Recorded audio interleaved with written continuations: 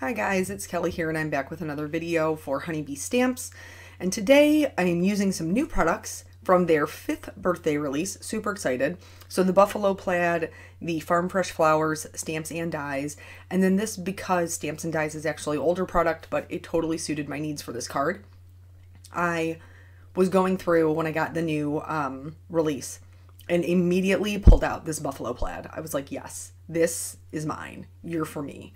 And so I knew I was going to use it on my card. I figured it would match perfectly with these farm flowers with like the little milk pitcher. There's also, well, there's a pitcher, there's a vase, and then there's like a little milk canister. It's adorable.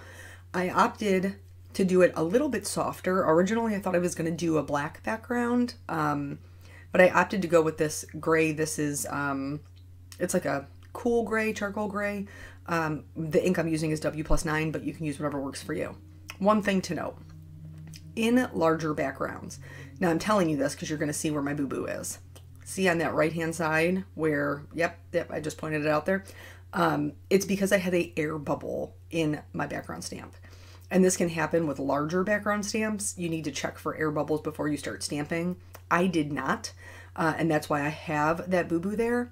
Once I got rid of that one, and you just peel up the stamp and put it back down to release the trapped air, I did not continue checking for more, and I should have, because there's another one. So don't do as I do, do as I say, so that way you don't have the same problem.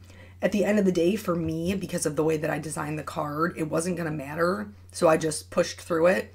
I did end up having to stamp this 3 times, but it's because it was the first time that I used the stamp, so it was not seasoned, meaning I didn't do anything to the stamp. This is just straight out of the packaging, and so usually the first 1 or 2 times you stamp one, it is a little bit difficult to get a good impression, but from here on out, it really shouldn't be an issue. I might maybe have to stamp it twice just to get even color. Large background stamps are hard to get an even background on just one go unless you're using pigment ink. So here you can see now I have 2 spots because I did not check for that second air bubble. So yeah, just make sure you're doing that so that way you're not disappointed with your backgrounds. And that's not just this background, it's any background. Also, something to note, I think I fixed it after this little subsection, but you can see that this part of the video is darker. Pretty sure with all of the stay-at-home schooling that we've been doing up in the craft room that Peanut is playing with the camera when he should not be. So I think that's what happened there is he changed some of the settings. Like I said, I think I fixed it, but just so you're aware of why this is a little bit darker. I opted to do some no-line coloring because I thought that that would be really pretty, and that is also why I changed the background to gray instead of black, since I wouldn't have any black outline there. I used the Fade Out Ink on 3 ink for my no-line coloring. I did stamp them twice. I prefer stamping them twice, and that's how I have found that this ink works best for me. But again, you guys know how I roll. You do you, whatever works for you. And then this is the floral portion of the Farm Fresh Flowers. I wanted to do the pitcher as like a metal pitcher, like a farm metal pitcher. I didn't do like any rust or anything on it, but that would be a really cool effect as well. We'll talk a little bit about the coloring. This is a very long video, but don't worry, there's a very long story time to go with it. And this video is also part of a blog hop. Honeybee is has a 2-day celebration blog hop. They're doing giveaways.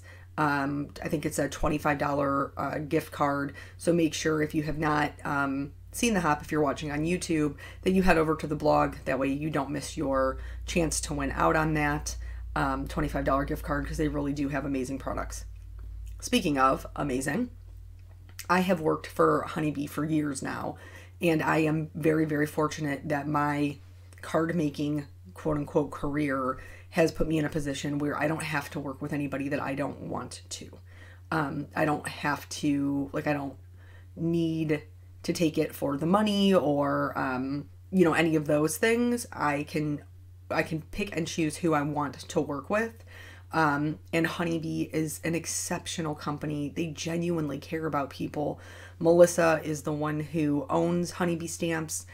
She is continually, the one set that she just created, is going to Feeding America during this pandemic to help make sure that people are fed. She's done sets where she's donated to several different charities. She's a wonderful person to work with. Lisa is our design team coordinator, amongst all the other hats that she wears. She is fabulous and I adore her, and just the team in general is super supportive, and I'm very, very blessed to be a part of that. So I'm so excited that they've hit their 5-year birthday. I can't wait to celebrate so many more birthdays with them. And like I said, Blog Hop, make sure you want to check that out. Let's talk about the coloring before we get into story time, though you know we're going to go back and forth. You know that, right? So here, like I said, I wanted to do it as metal, so I picked my cool gray Copics, the C's. And as far as coloring anything that is metal, or to give it any sort of like shine, you don't want to overblend this. That's probably like key number one to getting, I guess, the look, the striation of the metal. You want to have those streaks. So you're going to be looking for super light pressure. When you're doing your flicking movements, your pen, or the tip of the marker, should barely be touching the surface of the paper. It should just be very, very light pressure.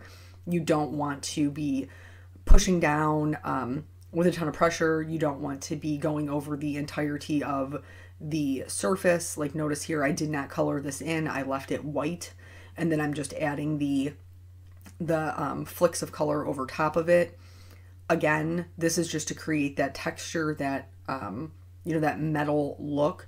There's another way to do this, which is a little bit smoother, and maybe we'll do that on a different card. But for this one, to get that texture, this is what you want to do. You want those flicking lines, and when you're right up on top of it, it's gonna look a little bit crazy, but give yourself a little bit of time to look at it. Finish the whole thing, then stop and go back and look at it and see, or look at it from a distance.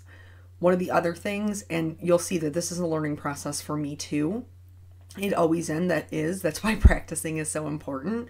I did not allow enough shadow in between these two sections. So I'm going to go back and make the top section a little bit darker, just so you can tell that there's a clear separation. You're not even going to see this portion in my finished card because my flowers will be on top of it. But if you're a person who is just, you're coloring this picture and you want to get some direction on that, I wanted to make sure I showed you the whole thing in case that is the part of the video that you are here for. So I'm going to go back in and add some more of that C7, just so you can really tell that there are two different sections. For the lines, the thin stripes, those I am going to do more smooth. So I'm just going to use a C1 and a C3 to separate those out.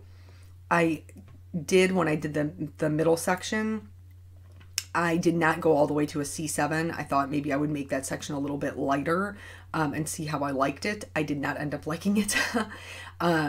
But so when I just went back in with a C7 and it turned out fine. So give yourself a little bit of grace to kind of play around with it.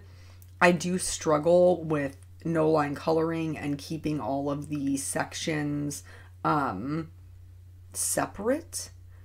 Like, they get blobby for me, and so that's why I go section by section. There are some things I'm more comfortable with.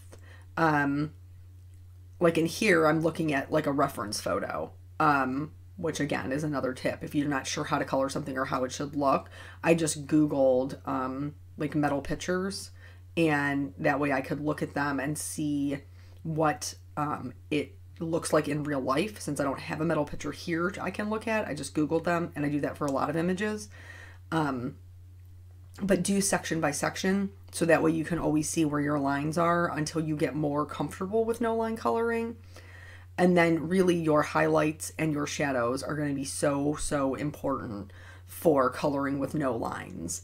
So that way there is that separation between this section and that section.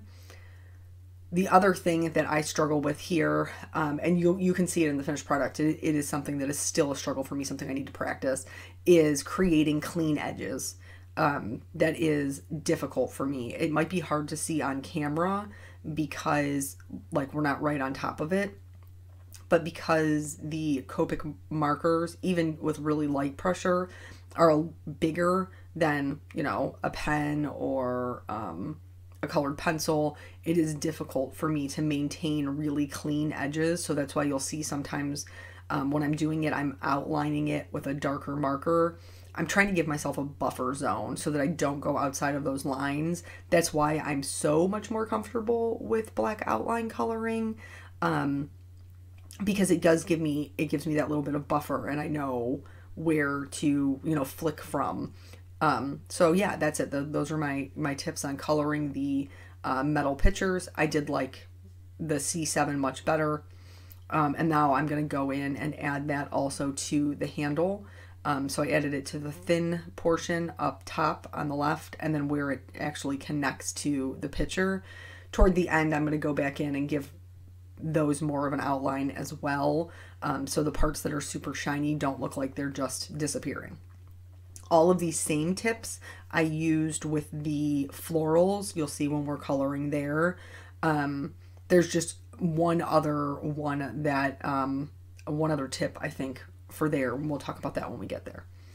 So if you follow me on Instagram or Facebook, then you know that recently I had made an announcement about a very large change in my life.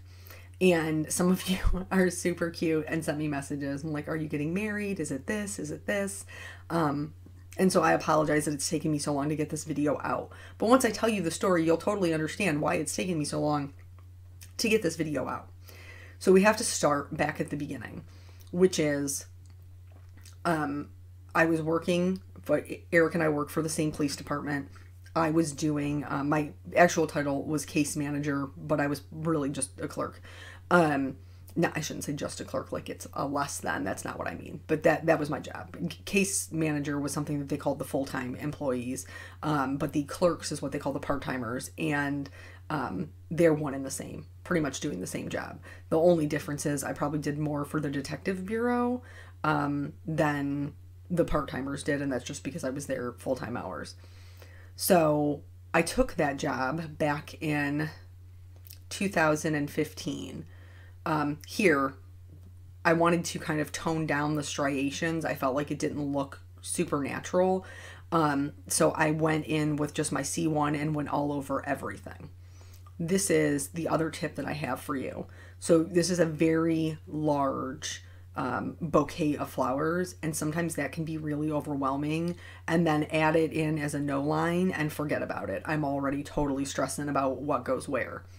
When that happens, when I'm trying to color an image like this, I go in and I do what I call mapping. So I'm going in with my greens and I am mapping out where those leaves are so I can start to break up the picture in a way that is manageable for me. So that's what you're going to see me doing here. I did use 2 different green combinations for the leaves here, but that is my other tip that I wanted to just give you, is if you're coloring something that has a lot going on, just right in the beginning, start mapping out some colors so that way it breaks it up and is more like bite-sized, so it's not super overwhelming. Okay, back to the story. So in 2015, well, it was actually 2014, I was a dispatcher for the same city that I that Eric and I worked for. And they decided they were going to regionalize, which basically meant they were going to combine a bunch of cities into one dispatch center, and I lost my job. We had to test for the new city to see if they would offer us jobs. And I think I've told you a portion of this. So I did take the test there. I scored high, and then they offered me the job, but they weren't telling us what they were giving us. When that happened, I also took a test for the State Highway Patrol as dispatch. And I figured if I was going to try something new, I might as well just really try something new. And so I decided to not take the job at the Regional Dispatch Center. I decided to take the job at the state. So I went to the state, actually before we regionalized, and I worked there for probably about 9 months.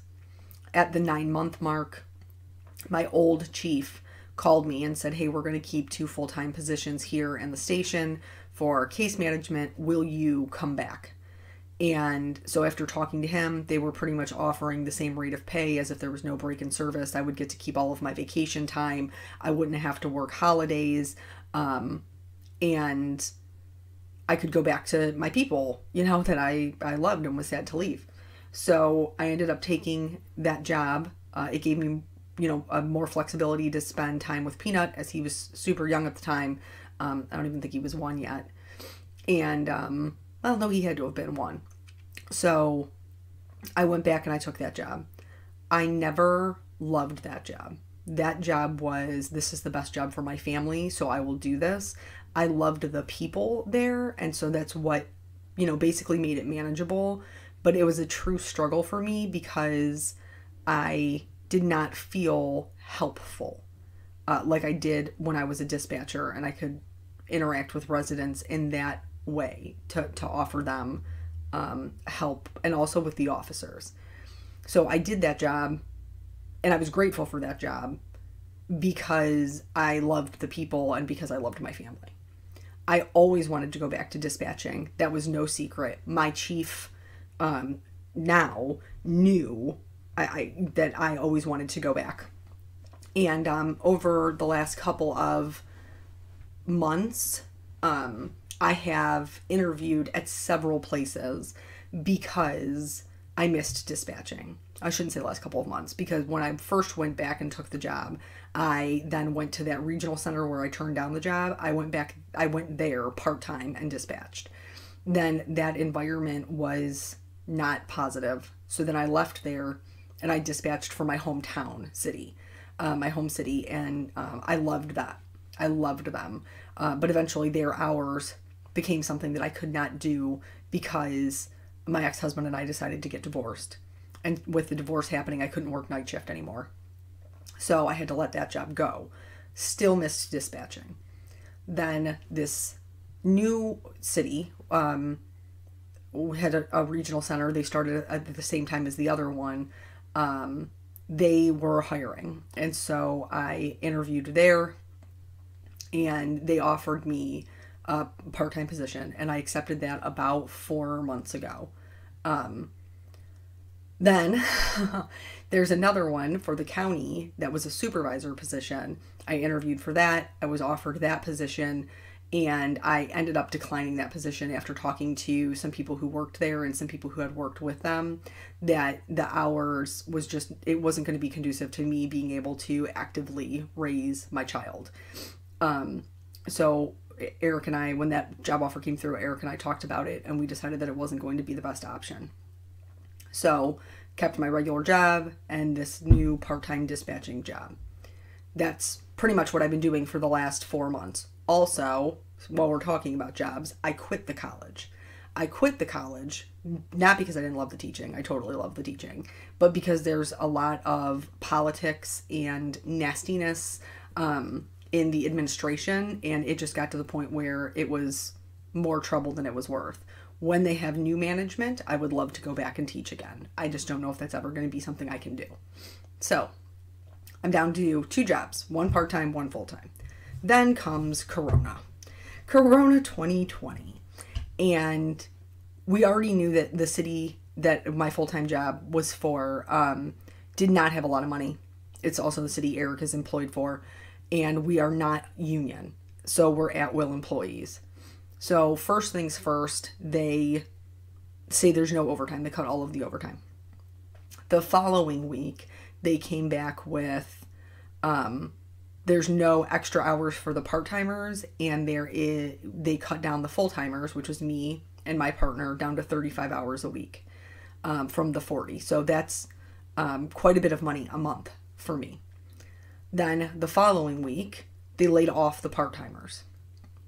So at this point, this is a Tuesday, not last week, but the week before.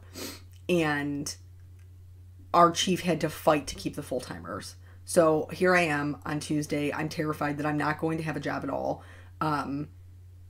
that they were just going to lay all of us off, which at least then I would get unemployment, but I was more concerned they would furlough us, or, you know, cut our hours down to 20 hours a week. So now I can't collect unemployment, but I also, you know, can't pay my bills. So it was all of this stress. I was worried. They also at that time, that they changed it, that they laid off all the part-timers. They changed our hours, to Monday through Friday, which means I couldn't work weekends. Well, the childcare situation, we were only able to make it work because I had off days that were opposite of my ex-husband. So, and then Eric watched him during the day.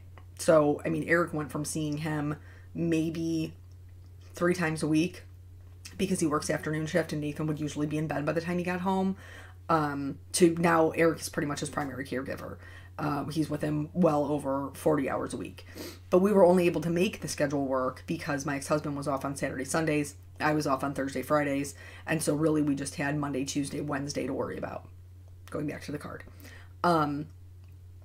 So I did the tulips. Here, there is like a hyacinth in the background. And I love that. But trying to stick to all of those little tiny circles with no line coloring was impossible. So what I did was I opted to just do stippling in several different blue-violet colors so that it would give the appearance of that same flower without me having to color in every little single one of them. So that's a tip for that as well. So anyway, we were only able to make that work because of the staggered days off. Well, now they changed it to Monday through Friday. So here I am on Tuesday. I'm worried they're going to lay me off the next week. I'm worried that I'm going to have to take FMLA, which is the Family Medical Leave Act, in order to be able to do my childcare. I'm pretty much terrified that that's not going to work out. And you know, things are funny. God is funny. So that was Tuesday. Wednesday, I had a part-time shift at the regional dispatch center where I had a part-time job at. I go into work. I'm there for maybe an hour. Our supervisor calls me into the office and he's like, "Hey, we're hiring full-time and we want to offer you the spot." And I was like, I would love to take the job, but here's my problem. I don't have childcare and I can't work 12 hours. And he's like, "Yeah, I know. I remember you telling me that. So here's what we're offering. What time does Eric have to go to work?" I said he has to go to work at 3. And they're like, "Okay, so you can either do the 12-hour shifts and come in at 2 a.m. and be done at 2 p.m. or you can work 8s. And then you can work 8s while you're in training, which would be, 6 a.m. to 2 p.m. And that way you're home and you always have childcare." And that's amazing that they would even make that offer because governments, union jobs, I mean, they're usually very unbending. I told him, I said, I genuinely appreciate you making the offer. Like, I don't want to be the new girl who's coming in super entitled and asking you, to bend the rules for me. And they're like, "We're not, you're not asking, we're offering. We think you're a really good fit here. And we would love to give you the first spot. We're hiring 4 people. That way you're, have the highest seniority." And, so I was like, okay, but I've been dispatching for 16 years. I'm not going to take as long to train as somebody else. So what, like I'm in training for 2 weeks and then I'm back to I don't have childcare problem. And they're like, "Well, your seniority is decided by your hire date, not the date you come out of training. So we would just agree to keep you in training until this whole thing resolves itself and you have childcare. Summer camps open back up, school opens back up, whatever it is." Which, I mean, is such a blessing. Like, I cannot even tell you the relief, just the sheer relief of knowing that, like, it's a good city, they're financially stable, the people there are super nice, obviously they're willing to work with me. So, here's the catch though. The catch is that in order to have the most seniority, you have to have the first hire date. And they like to start people at the first pay period. And I'm like, "Okay, so when's the first pay period?" And he's like, "Sunday." Now this is Wednesday. And I was like, "Well, I can't just leave without giving 2 weeks." And he's like, "I totally respect that. Right now you're working 4 hours for us and 8 hours for them. Could we flip-flop it?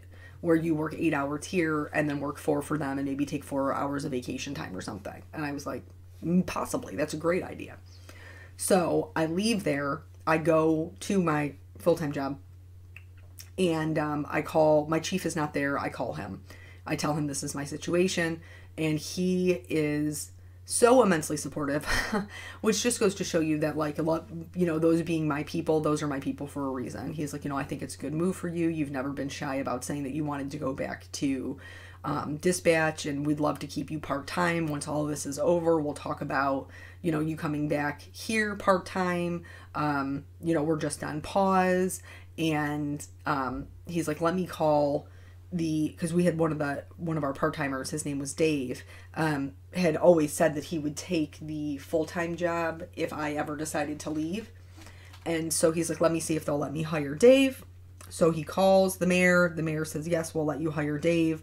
So in a matter of 2 days, basically I quit my job that I had for 16 years, and Dave went from being laid off to having a full-time job. So it really did work out amazing. And then I was worried that I didn't have a start date at the regional center. So I was scared to death that I was going to have to go all this time without a paycheck. But then they ended up starting me that Monday. So really I just had like 2 days off in a week like I normally would. I was off Saturday, Sunday, and then I started the new job on Monday.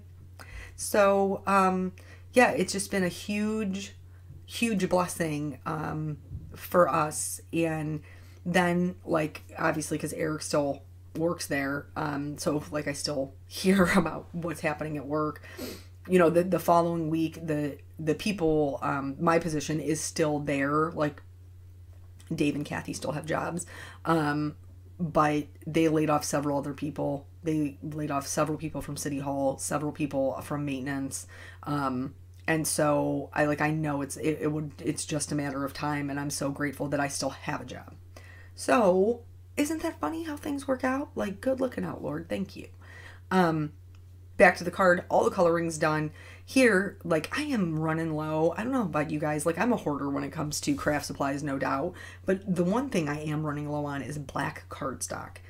And so I die cut my because out of it, and now I am trying to use that little teeny tiny space in between for my little label banner. And it did work, but you'll see as like the videos progress here, the creative ways I'm going to have to come up with to try and stretch my black cardstock, because I do not have a ton just lying in wait, and not everybody is shipping right now. So Honeybee still is, though, by the way. So here I'm just doing the usual, I treated it with my anti-static tool, stamped in Versamark, white embossing powder, cleaned up any extra embossing powder with my paintbrush, and then heat set it. Here's my putting together of the card. I have a problem with patterns.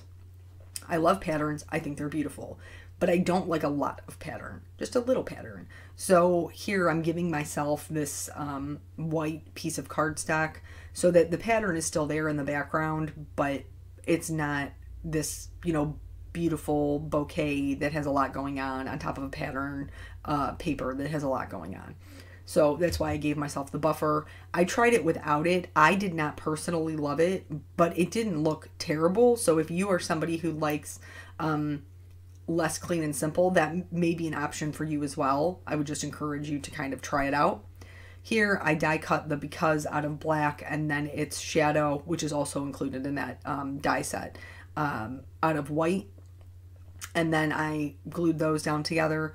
I am going to pop up my picture and my flowers on foam tape, as well as my sentiments, once I figure out how to make it lay how I want it to lay. So yeah, that's pretty much, basically that's why it's taken me so long to get this video up, is because, well, any videos done, is because I went from working afternoon shift and day shift, with lots of time off, honestly, because I had to be at home to watch, you know, to be with Peanut on the days that Eric had to go to work. So really, like, just kind of jumped right in it with this brand new schedule. And I had told Peanut a long time ago, it was one of the things that we had talked about with card making. He felt like I maybe spent a little bit too much time in my craft room, And what he didn't understand was before, like, I needed it. Now our situation is a little bit different. But so we have come to an agreement that mommy doesn't do card making or editing or any of those things when he's awake, basically. So I wait until he goes to bed, and then I knock out all the things I need to knock out if I'm not too tired. And that's pretty much what happened this week, is I was just too tired. Getting up at 5 o'clock in the morning 5 days in a row is so new for me. And I realize that it's not new, you know, that's not a difficult thing for most people, but I am a night owl by nature. I do not love day shift. Days are too early for this girl. But I am super grateful, you know, that I have a job. So it is what it is, making it work over here. And then Eric still being a rock star, we found this, basically we're ships passing in the night. So he gets up with Peanut in the morning. I'm already at work. Oh, here on the, because I'm balancing it. They're going to be the same level, so I'm adding foam tape on the left and the right hand side, and then I'll just glue it in the center over that metal pitcher. But Eric he's amazing. So if like ever there was any doubt, which there wasn't, but if there was about like picking a partner in life, he has totally just stepped up and been super supportive and done all the things that I don't have time to do. So he's with Peanut during the day. I leave work at 2. I come home. We pretty much just kiss each other goodbye in the garage. He goes off to work. I come in, you know, do the dinner, the bath time, the putting to bed, all of that. By the time that is done, I pretty much have maybe a half an hour to an hour by myself, and I just have not had the energy to do any sort of card making. So I have a couple of days off. I'm hoping to knock out a bunch of card making while I have some time off. That way I can edit those and kind of get them up sporadically now that I have more of a game plan. But so we will see how that goes. But pretty much on a whole, it's a total win. Very, very grateful for my situation. So after all that is done, I am going to still put glitter on my flowers. This is just a clear glitter pen. And then that's it. That's the whole card. So thank you guys if you made it this far. Thanks for sticking with me and listening to all of story time. And then again, head over to the blog hop so you don't miss your chance to win. I will catch you guys on the next video. Bye.